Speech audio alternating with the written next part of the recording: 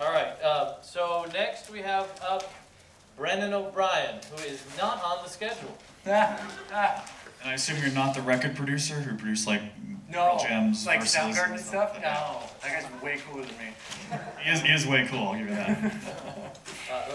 Brendan was a on-deck replacement as Jason got sick. So Brendan's going to give us a wonderful and well-prepared presentation. And an interesting fact about Brendan O'Brien is that he can hold a pop can between his shoulder blades. I can. I'll show you later. And he will demonstrate it So for awesome. everybody during the break after I this. do. That'd be such an awesome talk. I'm genetically flawed. It's really weird. Anyways. So I think it's gonna take a minute for you to get Give me 1 second. I'm new. So should we do a quick book giveaway? No, tell some jokes. Yeah, let's I heard Batman was here. That's pretty cool. So, Matthew Campbell. Here we go. Matthew Campbell. This seat. We need to get you mic'd up. You're good. Okay. Okay, before we start, Awesome. I'm replacing this guy, Jay Moran. I wanted to shout him out really quick. He writes this package, which is Postgres. You should definitely check it out if you need Postgres. It does everything. It's so good. So awesome. Like and his blog. I really want to see his talk. I'm sorry.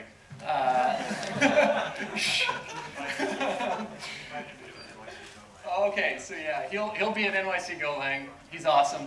I am, on the other hand, Kyle and I we should have talked before. We're covering the same ground. No, that means we're going to be friends. It's good. This is a very poorly named asinine talk. It's more of a rant as well.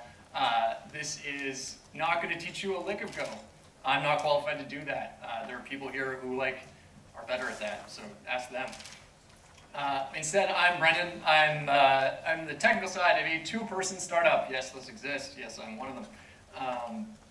And this is a very quick talk because I am wildly into Go for some weird reasons, and I really want to talk about it. I want to convince you about why I'm into Go for some weird reasons. And this talk, like me, is very weird. Yeah, no code. That is the only code in this talk, package main.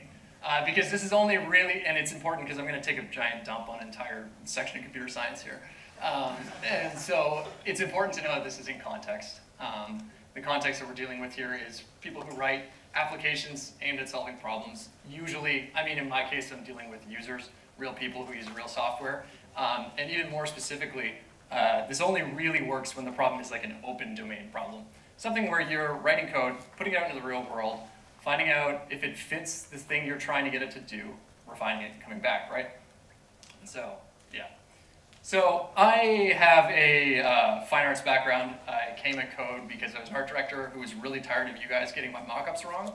And so I was like, no, I'm going to learn some CSS, then some HTML, and some PHP, and then some JS, and some Node, and then and then you find out that Node just on the server side, static typing is your friend, and so I ended up coming at Go when I saw Rob Pike, who I didn't know at the time, on YouTube say the phrase, "You don't have to juggle inheritance trees." And for me, that was like this lightning rod moment of I have had a problem with Objective-C, which I'd spent a long time in. And this language irks me, this language changes the way that I think, and I don't like the way that it's changing the way I think. And so I spent a lot of time with this question. What perspective do our tools ask us to take on a problem?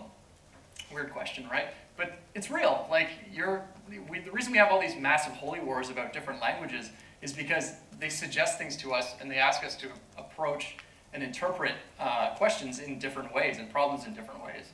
And the nice thing about tools, and the reason that you have such vehement argument in this field, is because it's really easy to change tools. I know it's hard to change a language, and obviously it's really hard to move a code base, but in your thinking and in the way that you think, you can learn new stuff. You just go to learngo.org and you kind of hang out and it's great, and it's you learn really fast. And so to make this point, we're going to again go into, I told you this talk was weird. We're going to talk about architecture, but not the kind you redo every 6 months, the kind that, oh, that slide looks awful. That's a picture of buildings. We're going to talk about architectural history of all things very quickly, and I promise you this is It might not be worth your time, but you're here. So why not? Follow me. So let's go back in time. Let's go back in time to 1890. And things are really, really changing in the history of the world. The Industrial Revolution is in full swing and going nowhere, and it's quite obvious. And there's a group of people that are really starting to steer the world, and it's largely architects and designers. They're the sort of cultural kingpins of the time. They enjoy a massive amount of influence. The first steel frame building is built in Chicago. This is a huge moment because this is when people realize, like, whoa, we can make stuff out of steel and it can be huge. Like, we can make the biggest buildings. They actually halted construction of this building halfway through because it's a third the weight of a stone building. And everyone was like, this thing is not going to stand up. This is terrifying. And so they like went in like, okay, is this going to be okay? And then finally, people started to move in and they realized it's okay. And as that's happening, this change in technology creates the most massive change in aesthetics and cultural ideologies you see like in the built world in history.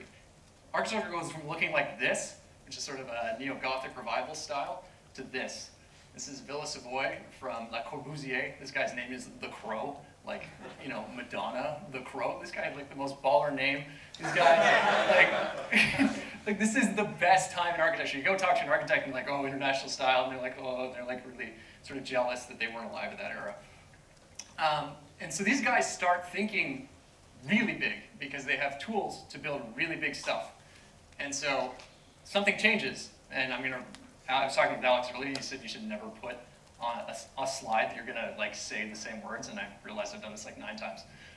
But the central image of a new architecture was not of a single building. It was a utopian town plan, and the planners at the time saw their paper cities with the detachment granted to possessors of the bird's eye view, very high up, very abstract, and thus nearer to God. And so you see this like pattern arising, and if you're wondering like how big you're talking, this is Le Corbusier's vision for Paris. Yeah, that's Paris. I'm not kidding. Like, he wanted to put like millions of people into these identical towers, and these guys are thinking like massive, massive, massive, massive scale, and they're like millions of people. We know massive, right? But we'll get to that. So they're thinking really on a huge, huge scale, and their projects have some weird things in common. There's an alarming obsession with social hygiene. In the future, instead of lurking on streets and squares and alleys, the human beetle would be made to live in tower blocks, to commute by monorail or moving pavement, and scuttle about between allocated green space between skyscrapers, and in general, do one thing at one time in one specified place, which is accorded to the coming rationalization of all human life. Okay, if this doesn't sound like awful to you, this is bad. These are people like telling you how to live your life, and I'm not really into that. So they messed up. They really, really, really messed up with their thinking. They went too big, and they ended up, this is one of their people. And Philip Johnson said, we're thoroughly of the opinion that if you had good architecture that lies that people would be improved, that architecture would improve people, and people improve architecture, until perfectibility would descend upon us like the Holy Ghost, and we would be happy forever after. This didn't prove to be the case. You think I'm joking? This is Buckminster Fuller's plan for San Francisco. He wanted to put 100,000 people minimum in a floating tetrahedron in the middle of the San Francisco Bay. The US Navy came within 3 years of building this thing. I'm not kidding. This was a really weird time in the world. And it's because people really believed they had this new stuff, and they thought that they could solve massive problems with it. So, yeah, programming, right, programming talk. Like I said, we should have met up. This is good. So, those who don't learn their history, Peter Thiel very recently came up with this thing, right? This is 2015, and he wants everybody to live on an ocean and float away because he hates the government. So, like, if you think this isn't history repeating itself, I could spend more time and prove that to you. But there is a massive temptation with the old tools, with the style of the international architecture. They got this new stuff, they got their hands on new stuff, and they were really in a central position in their times in society to make big decisions. If any of this doesn't sound a little bit like what we do today, I can't make that connection more clear. And I think that there is a very dangerous symptom that shows up, particularly in this style of thinking. And I call it God mode architecture, which is, and I think God mode architecture is really bad. And I think that our tools can encourage this or discourage this. And yes, this will be about Go, because I think Go has a lot of nothing to say about this. And I think that that's very exciting. I think the problem with God mode architecture is that it asks you to take a reductionist perspective on problems. It asks you to look at an issue like a person and say like, oh yeah, I can just sort of like crunch them down, give them a word, I don't know, user, and just like approach them all the same and put them into a box. And it asks you to reduce something that is very complex to something that is very static and immobile. And I think that that's an issue. And so like, what does this look like in code? And I think that this, you know, because we can't get into this is such a philosophical talk, I'm not going to do specific code examples of this, but like from my Objective-C days, you know, you think about the shape of an object-oriented program, and what's the first thing you do with an object-oriented program is you subclass, in my case, NSObject, and you're like, oh, and you think about how that feels. It's like, I, creator of the universe, right? Like, you think about what NSObject is and how it's explained to you in computer science. It's this thing that's like, you know, it could be anything. It could be all of the things. It could be none of the things. It could have no methods. It could have 150 methods. And so, like, you're like, okay, and this is a really heavy structure, as it turns out. And this was, you know, invented for some very specific reasons. But, you know, we come back to this question initially. What perspective does this ask you to take? I think it's kind of like this. And so, you know, I'm not wildly into it, clearly. You know, so why does this even exist? And why does this exist in the context, as we said before, of solving sort of squishy problems? It's because programming is hard. Like, I know this is like kind of basic, you know, you're here, but programming is really, really hard. And this whole thing was invented, you know, the reason we did this is because you have to take a problem and break it down into its component parts. This is obvious to you guys, but this isn't to most people. You know, why did we come up with this structure in the first place? It's to manage complexity. The problem is the weight of that is so high, and it really, I think it has a deep impact on your thinking, and it forces a style of thinking on you. It forces a perspective on the software that you write. And heaven forbid that the definition of the problem change underneath this massive floating tetrahedron, you know. So, we're at a Go conference. I should probably talk about some Go. And the big question is, like, what is the shape of a Go program? And, like, we could use the sweet tools that Alex talks about. You know, we could pop up in Go Oracle and check out that, like, suite. Like, you know, this thing calls to this thing, and these are, like, bland, bland, bland. But the real answer is, you know, who cares? Like, they're not, who cares about the shape of a Go program? And you'll find this if you're new to Go, once you get into it, once the code smell goes away, once you find, like on my third refactor, when I finally got rid of all these ridiculous packages that I defined for myself, and like, you know, really got to the meat of it, there's just like nothing there. And so like, what perspective does Go ask you to take? Well, when there's no structure there, it isn't. It doesn't. Go doesn't force you to think about a problem in a specific way when you're using it to write applications. It gives you no perspective on a problem. And to me, that's so incredibly exciting. Like that, when I first got into this language, I had 3 major feelings, and they were all negative, and they were all awesome. So when I finally, like after literally 2 years of writing Go, I sort of like finally wrote the program that I knew felt idiomatic, and you know the software was doing what it was on. I pulled Martini out, you know, and not to poop on Martini. It was great at the time.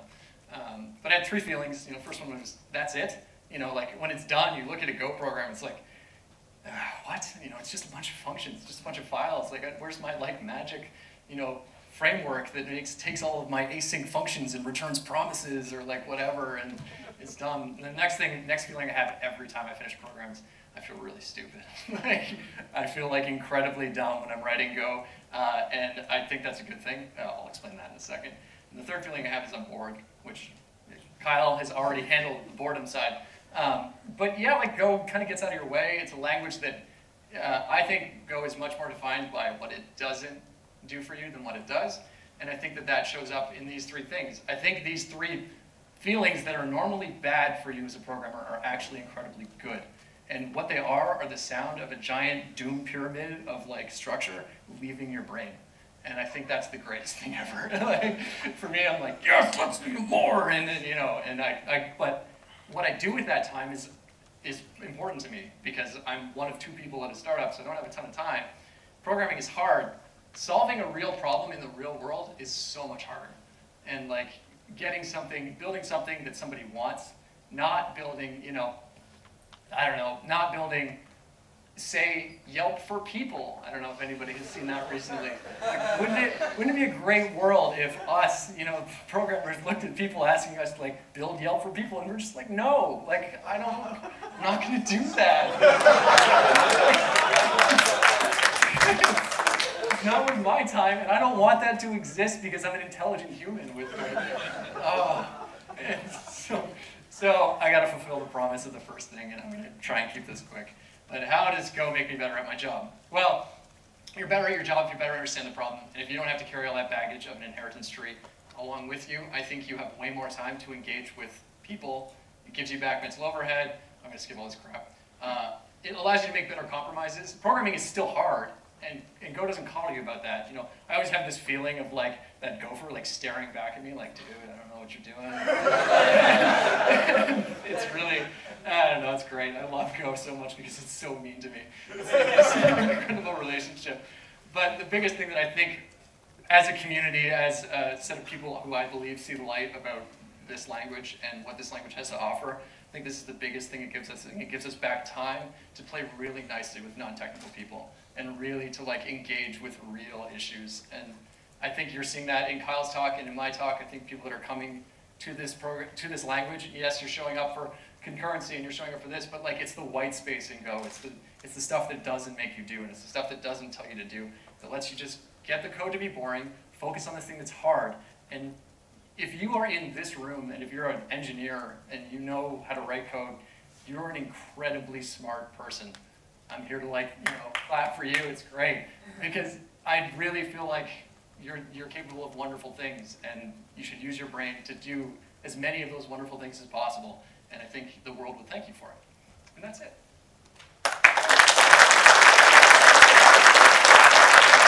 I'm not going to take questions because there's no time. Well, thank you very much. That was awesome. I loved it.